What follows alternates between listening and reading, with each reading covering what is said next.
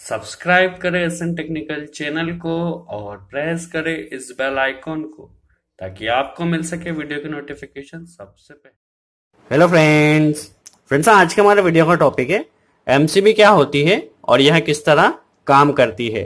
जैसे कि हम जानते हैं एमसीबी का फुल फॉर्म होता है मिनिएचर करंट सर्किट ब्रेकर और इसे हम हमारे घरों में और इंडस्ट्री में सर्किट को प्रोटेक्शन के लिए यूज करते हैं। तो आज के वीडियो में हम यही देखने वाले हैं किस तरह काम करते हैं और किस तरह प्रोटेक्ट करती है। जैसे कि हमारे पास ये एक सिंगल पोल एमसीबी है जिससे हम आज की वर्किंग को समझने की कोशिश कर रहे हैं किस तरह यह काम करती है और किस तरह हमारे सर्किट को प्रोटेक्ट करती है। हमारे पास एक डबल पोल की एमसीबी है, ट्रिपल पोल की और एक 4 पोल की भी एमसीबी आती है। यदि हमें सिंगल पोल की एमसीबी की वर्किंग समझ में आ गई तो हमें जो चाहे जितने पोलो एमसीबी की वर्किंग आसानी से समझ में आ जाएगी। चलिए हम समझते हैं किस तरह वर्क करती है। और जैसे कि हम जानते हैं एमसीबी हमें 2 तरह के प्रोटेक्शन प्रोवाइड करती है। पहला होता है शॉर्ट सर्किट प्रोटेक्शन जो हमें मैग्नेटिक ट्रिप के कारण मिलता है और दूसरा होता है ओवरलोड प्रोटेक्शन जो हमें थर्मल ट्रिप के कारण मिलता है। तो ये मैग्नेटिक ट्रिप किस तरह होगी, थर्मल ट्रिप किस तरह होगी, जिससे हमें ये शॉर्ट सर्किट प्रोटेक्शन और ओवरलोड प्रोटेक्शन किस तरह मिलेगा आज के वीडियो में प्रैक्टिकली देखने वाले हैं।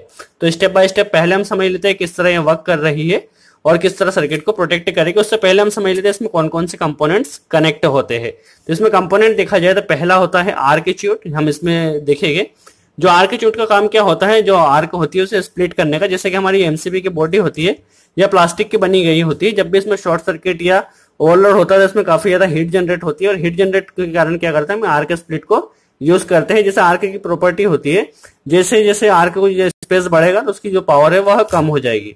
तो आर्क जहां जो भी जनरेट होगी यहाँ पे आएगी और जो आर्क है वह स्प्लिट होकर हमारी उसकी पावर को कम हो जाएगी, जिससे हमारी जो एमसीबी की बॉडी है वो जलने से बच जाएगी। तो जैसे आर्क-च्यूट का हम इसीलिए यूज करते हैं आर्क को स्प्लिट करने के लिए। दूसरा देखा जाए तो होती है सोलेनॉइड कॉइल जिसे हम मैग्नेटिक कॉइल भी कहते हैं। ये हमें जो सोलेनॉइड कॉइल होती है वो शॉर्ट सर्किट में शॉर्ट सर्किट प्रोटेक्शन प्रोवाइड करती है। किस तरह प्रोवाइड करती है वो भी हम देखेंगे।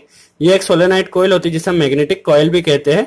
और यह देखा जाए तो एक बायोमेटेलिक स्ट्रिप होती है। तीसरा बायोमेटेलिक स्ट्रिप जो नीचे की तरफ आप देख सकते हैं।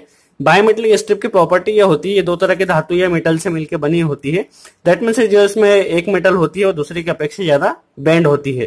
दैट मीन्स जैसे जैसे वो ज्यादा ओवरहीटेड होती जाएगी तो उसका जो एक पोर्शन है वो ज्यादा बेंड होकर इस तरह सिकुड़ता जाएगा और सिकुड़ने से क्या होगा हमारी जो एमसीबी में ओवरलोड प्रोटेक्शन मिला है किस तरह मिलेगा वो भी हम समझेंगे।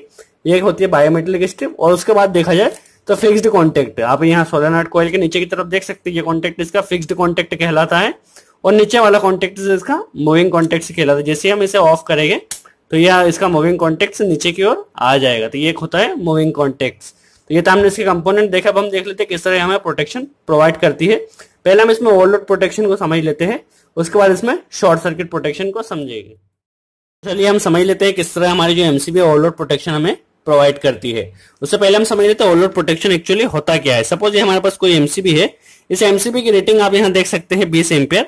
जब भी जिस एमसीबी से 20 एम्पियर से ज्यादा that means 25 ampere 30 ampere continue current flow होता रहेगा तो इस कंडीशन में हमारी एमसीबी जो है वह ट्रिप हो जाएगी।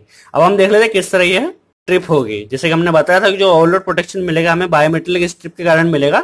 उससे पहले हम समझ लेते हैं इसमें करंट किस तरह फ्लो होता है, उसके बाद हम देखेंगे किस तरह ये ओवरलोड प्रोटेक्शन मिलेगा। दैट मींस ये नीचे का जो पोर्शन देखा जाए तो यहाँ पे हम फेज को कनेक्ट करते हैं और ये फेज जो सप्लाई आ रही है जाती है हमारे पास बायोमेटेलिक स्ट्रिप में।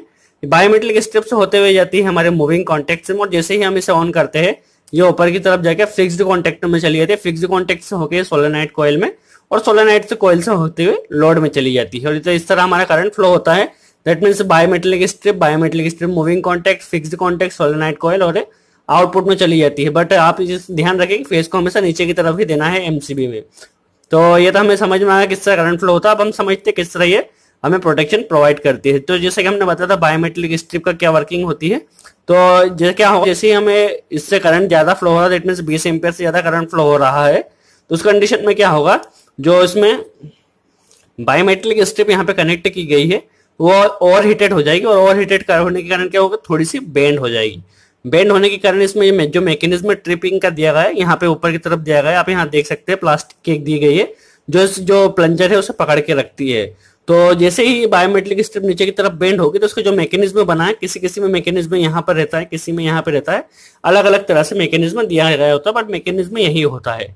अब जैसे ही बायोमेटेलिक स्ट्रिप नीचे की तरफ बेंड होगी बायोमेटेलिक स्ट्रिप के बेंड होते ही जो हमारा जो प्लंजर है यह नीचे की तरफ आ जाएगा और हमारी एमसीबी ट्रिप हो जाएगी। दैट मींस यह ओवरलोड की कंडीशन में बायोमेटलिक स्ट्रिप के कारण होगी ट्रिप।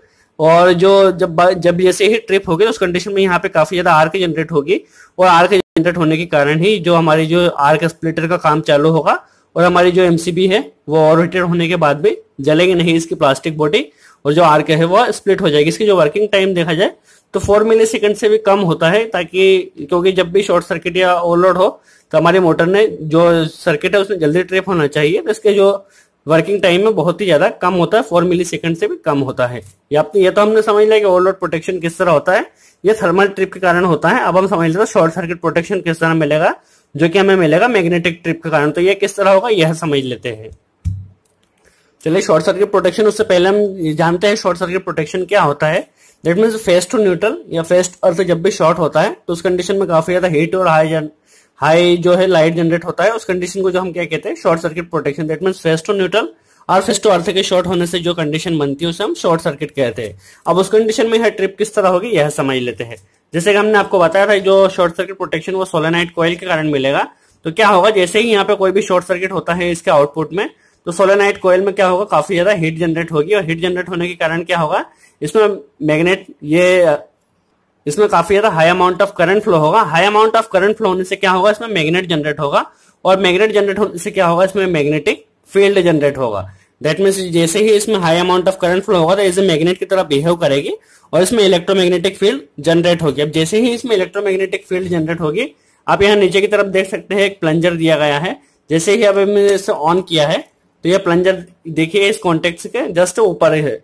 अब जैसे ही इसमें ज्यादा करंट फ्लो होगा, आप यहाँ देख सकते हैं जस्ट ऊपर है, जैसे ही इसमें हाई अमाउंट ऑफ करंट जाएगा तो एज ए मैग्नेट की तरह बिहेव करेगी और इलेक्ट्रोमैग्नेटिक फील्ड जनरेट होगी, और इलेक्ट्रोमैग्नेटिक फील्ड जनरेट होते ही ये जो प्लंजर है नीचे की तरफ आएगा, और इसके नीचे आते ही हमारी जो एमसीबी को ट्रिप करवा देगा। तो इस तरह जो हमारी एमसीबी होती है वो शॉर्ट सर्किट में प्रोटेक्शन करती है। तो हमने यही देखा, जो शॉर्ट सर्किट प्रोटेक्शन होता है ये हमें सोलेनॉइड कॉइल के कारण मिलता है। इसमें इलेक्ट्रोमैग्नेटिक फील्ड जनरेट होती है और इसे हम मैग्नेटिक ट्रिप भी कहते हैं। और जो ओवरलोड प्रोटेक्शन देखा था हमने वो बायोमेटलिक स्ट्रिप के कारण देखा था, क्योंकि इसका जो मेटल है वो जो ज्यादा बेंड होगा और बेंड होने के कारण हमारी एमसीबी को ट्रिप करवा देगा। तो इस तरह हमारी एमसीबी काम करती है और हमारे सर्किट को प्रोटेक्शन करती है। आई होप आपको हमारा यह वीडियो अच्छा लगा हो। वीडियो कैसा लगा कमेंट्स में जरूर बताएं, और अच्छा लगा हो तो लाइक का बटन जरूर प्रेस करें, क्योंकि हम आपके लिए ऐसे ही वीडियो कंटिन्यू बनाते रहेंगे। और इस वीडियो के टॉपिक से रिलेटेड जो भी डाउट्स हो कमेंट्स में जरूर पूछें, हम पूरी कोशिश करेंगे उसका जवाब दे सके। फ्रेंड्स, आज के लिए इतना ही। Thanks friends.